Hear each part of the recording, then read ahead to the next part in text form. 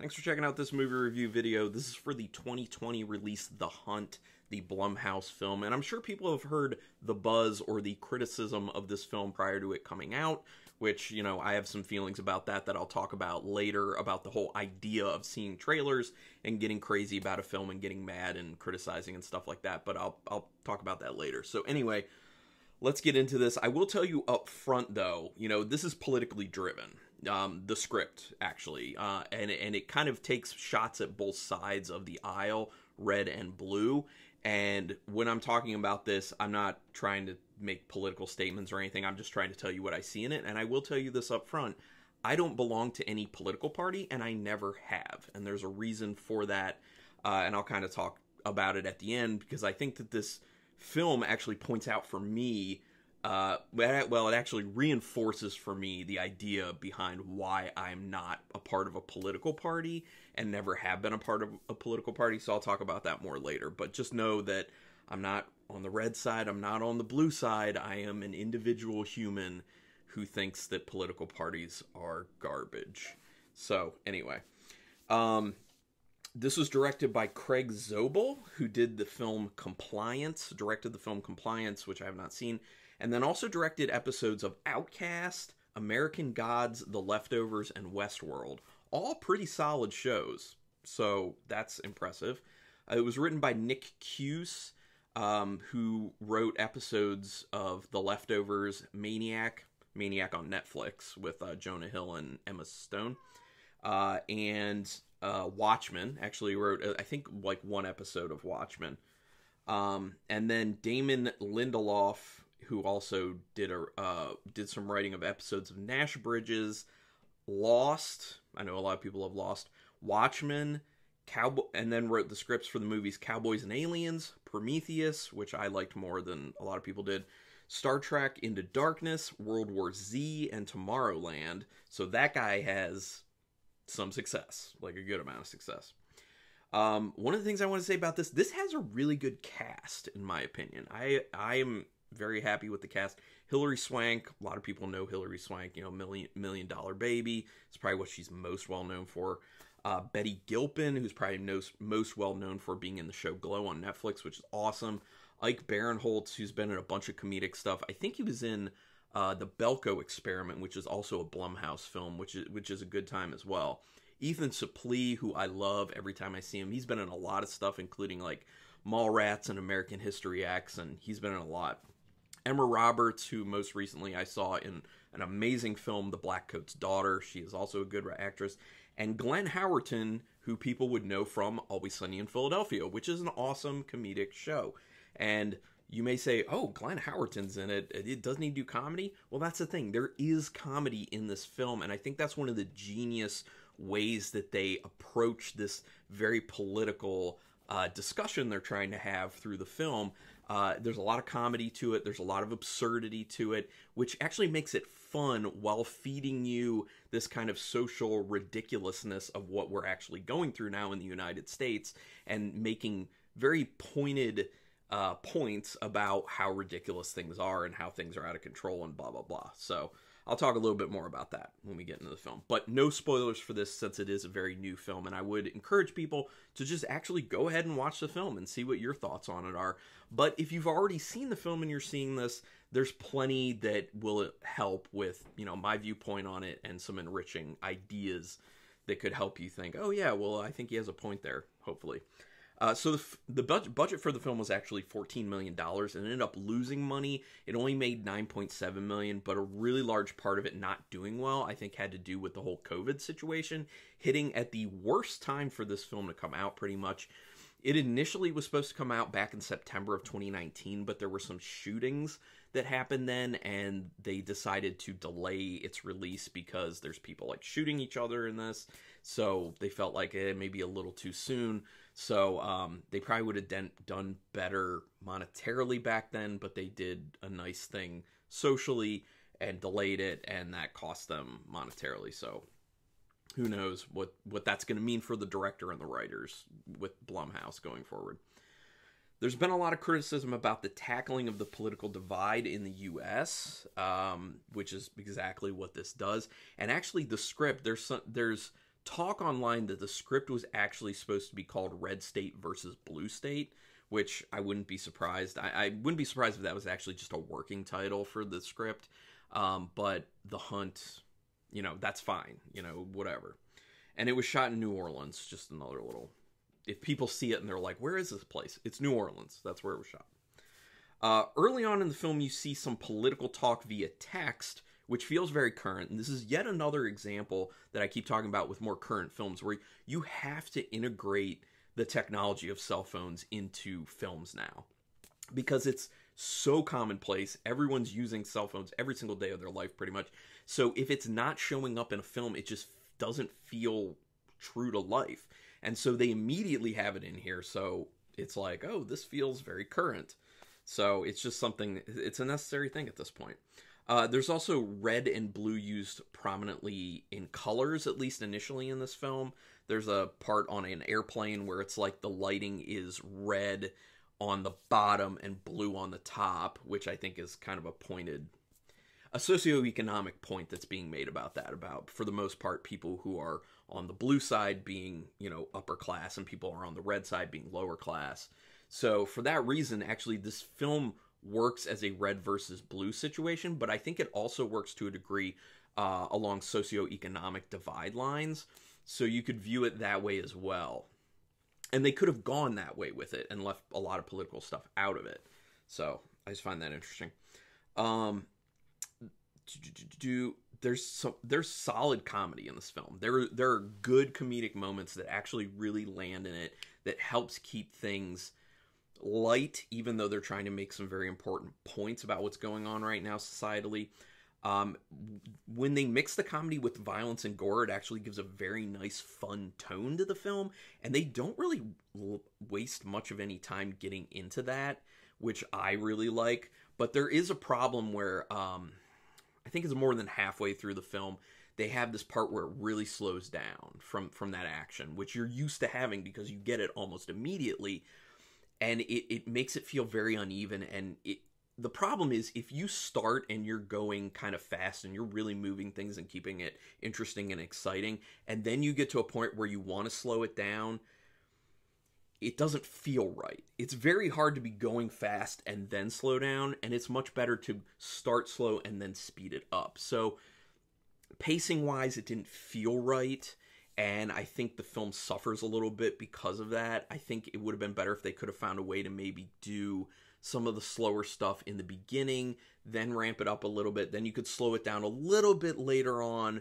but not take as much time slowing it down then, and then get it going again. They do that at the end of the film, like they get it going again, but there's this long stretch where you're just like, this is going way too slow for my liking right now, and way too slow for what the rest of the whole film up until this point has been, and it feels kind of inexcusable for the film. So I think they could have done that much better. The setup seems like it's actually supposed to be creating some sort of mystery, the way they set it about what's going on here, but it's not. Like, the concept is very straightforward, but there are twists to it later. But overall concept, going into the film, you think you know overall concept. Yes, you are correct. You know the overall vague concept of what it is, which it seems like they're trying to hide that in the beginning, which you can't actually hide that. So it's a little weird to see that. But they do throw in some actual good surprises and some twists to it. And yeah, I like that aspect of it. I was wondering if they were just going to play it straight, and they didn't, so I was very appreciative of that.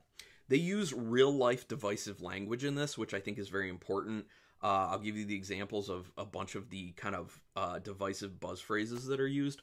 Deplorable, snowflake, redneck, cuck, liberal, elite, hick. So they do a good job of kind of putting it on both sides of, the idiots on the right and the idiots on the left. That's my right and my left, just so you know. The idiots on the right and the idiots on the left who are throwing these stupid, simplifying words at each other to say, you're this and you're this and you're this and you're this, which does nothing. It's not helpful, and people who do that stuff are just morons, in my opinion. And it plays out a lot online and social media and everything. And there's a very good point that this film makes about the role of social media in making things so much worse and in making the divisive nature of what's going on in this film even worse. And that's true. That's totally true to life. So I think I'll talk a little bit more about that in a bit. I dig the camera work in this. The camera work is pretty well done. There are a lot of kind of like shots following characters as they're moving because it's the hunt. And they kind of move the camera in some cool ways while they're following the characters. So I found it visually appealing. So I think directorially, it's good. Cinematography good, directing good. The music was pretty well handled. The score was solid. Acting, like I said, they had a good cast, a really good cast, actually. All the technical stuff, I think, was really well done, except some of the script with the pacing, like I was talking about. They have a lot of social issues between red and blue worked into the dialogue, but it's pretty much always done in a comedic way. It's kind of like making fun of some typical things that people on the right think, and they poke fun at it a little bit, and then some typical things that people on the left think, and then they poke fun at that. So they could have done it in a way that just makes people mad, but they did a good job with addressing those things in funny ways. So it kind of lightens the blow for audience members if they're on the right or they're on the left side of things, that they're not as much like, oh, I don't like that. Some people may still feel that way, and to those people I'd say, I mean, don't be so sensitive about that because it is a movie. I understand that to a degree it might feel a little bit uncomfortable, but you know, you can just work past that. You can move past it. It's a film. There's a kind of long story. Okay, so this is the point in the film where things really slow down too much, in my opinion. There's a long story that one of the characters tells that, in my opinion, for what it's trying to point out, doesn't really work, and they could have done it in a much different way. They also could have taken a much more interesting story, because the story that they use as this metaphor is a very old one that's been used a lot. So it feels very unoriginal, and they could have done something much better. They kind of put a twist on that story, but it still doesn't really work for me, because I'm just like, this is very tired, very old. Like, be a little bit original in this and do something on your own. Like, come up with your own story. You could use that as a framework and create a similar story, but don't just take that exact story pretty much. It didn't work for me. It just didn't work. And then this, like I said, this is where it really slows things down. And for a while, I feel like it gets kind of boring. And that's not good, especially when you start it very fast. There's a point about the role of social media and how that makes division so much worse, which is accurate. And also how the person you're making assumptions about online is most likely not who you're saying that they are. And this actually gets back to one of the biggest issues that we have in society, in my opinion, which is people making assumptions about other people instead of asking them, instead of seeing what their actual actions are, especially online. That gets way more exacerbated online, because when you're online, you are less likely to have follow-up questions. You're less likely to act in a more cordial manner with people because you're not face-to-face with them. You don't feel like they're an actual person behind that screen because you can't actually see them. So it leads to more of these issues of people just throwing assumptions on a person instead of saying, well, how do you feel about this? Or, you know, what do you do in this situation? And blah, blah, blah. Instead of finding out the facts about a person, just placing judgments and assumptions on those people. And there's a good point about that made in this film, and I think it's totally accurate. It's totally accurate that that happens. But then there's something else about that I'll talk about later, that it kind of leads. It started to, in society, lead to something that's, for me, a new phenomenon I'm seeing, which I think is a really bad one, but I'll talk about it soon. There's an extended fight scene that's actually pretty well done in this, and entertaining, which is actually not all that easy to do, especially for me personally. Like, when there's an extended fight scene going on, a lot of the times it starts to feel very repetitive to me, and then I just get bored with it. With this one, it is an extended fight scene, but they kept it fresh. They did a good job in choreographing it and adding little comedic moments to it and, you know, just changing it up. So it worked, and I was surprised with that. So good job on that one. All right, so my end thoughts, which I have a decent amount of ending thoughts on this one. This is intended to be about political divide, but you can easily make it socioeconomic. I already said that, but it bears repeating. I get the controversy surrounding this film, But this is what horror does, really. It takes societal stresses and it takes societal fears and it presents them. And it presents them in a way for people to see it and say, hey, this is what's going on in society. These are the stresses. These are the fears. We're going to put it in front of you. And in this instance, they're doing it in a funny way. They're doing it in a ridiculous way, which I think they're kind of trying to make the film take that material and say, doesn't this look absurd? Isn't this over the top? Doesn't this seem ridiculous? That's what's going on right now. And it is absurd. And it is ridiculous. And why are we going to these lengths with this stupidity, basically? That's my thought. Maybe that's not the actual intended thing, but just saying. And then kind of tied to that, I don't think anyone should complain about a movie based on a trailer. This is my opinion. Watch it, and then you can give your opinion, because trailers don't necessarily show you everything, and there are times where a trailer will misrepresent a film. I thought there were way too many people who watched just the trailer for the hunt and went off online and started making assumptions about what the film was going to be and what it was trying to say and why. If you want to make those types of complaints, that's fine, but watch the actual movie. Watch the movie, and then you can make those complaints. Making a complaint about something based off literally snippets of it is stupid, because you're not getting the information. You're not getting the actual entirety of the film. You can't feel the whole of what it's trying to say, the environment that it's creating. You don't even necessarily get through the trailer that there's a lot of absurdity and comedy to it. You don't. I mean, I didn't when I watched the trailer. So people, just watch the movie, and then you can complain about stuff with it, and that's fine. Complaining about a film based off the trailer, I think, is ridiculous. And it makes you look ridiculous, too. Just saying. To me, this comes across as showing how absurd the division is between red and blue, and over certain ideologies, that is. Especially when they're going to violent lengths in this film, because of defending those ideologies. And I say this because of how it's played up with the comedy and absurdity. There's a point in this about people putting judgment on others. Those people then getting mad about that judgment, and instead of shaking it off and being rational about it, actually changing who they are to become exactly what that person said about them. Now, this is a phenomenon I was talking about that I've been seeing recently that I think is crazy.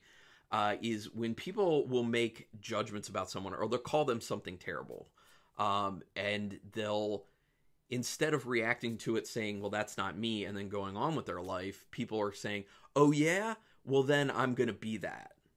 And it goes back to an old saying of,